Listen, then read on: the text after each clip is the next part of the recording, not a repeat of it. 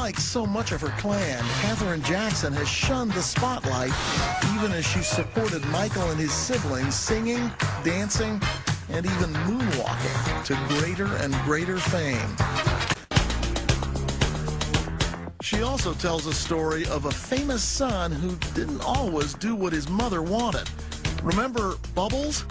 Michael was in his early 20s and still living in the family home when he adopted the pet chimp.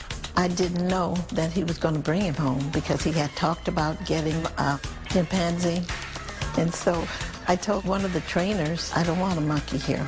About a week or two later, Michael brought him home, and I was shocked to find out that they act so much like humans. He would go and stand in front of you and hold his little hands up for you to pick him up. Just adorable. And everybody fell in love with him.